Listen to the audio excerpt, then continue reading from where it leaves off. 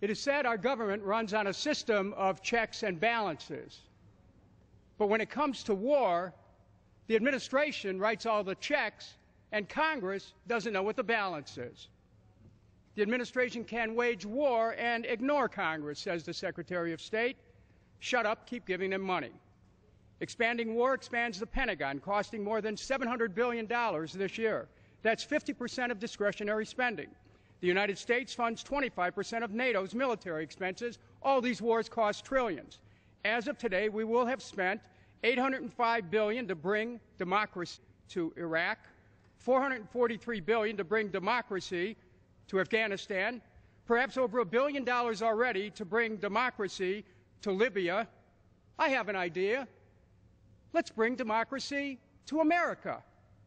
Instead of cutting programs for the poor, for children, for pregnant women, or shutting down the government, let's shut the wars down.